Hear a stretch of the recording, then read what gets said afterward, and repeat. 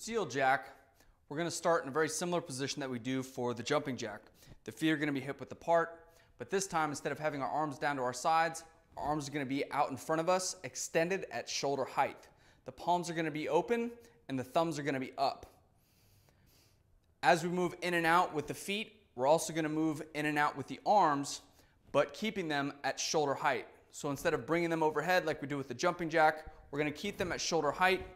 As you're doing this and we extend the arms, we're going to pull the shoulder blades together, kind of open up the chest. You might even feel a little bit of a stretch right here as well in the front of the shoulder.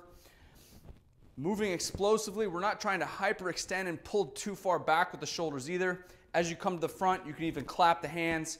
It's not mandatory, but bring them all the way to the front, at least to the front of the chest. And here's how it looks. Feet are moving in and out at the same time. You're going to stand the balls of the feet, keep the arms at shoulder height, and pull the shoulder blades back with each rep. Just like with our jumping jacks, performing anywhere from 10 to 15 reps at a time, 2 to 3 sets within the warm-up is going to be a great way to organize it into your warm-up, probably in between some sets of pogo jumps, which you can also find here in our exercise library. That's how you do a seal jack.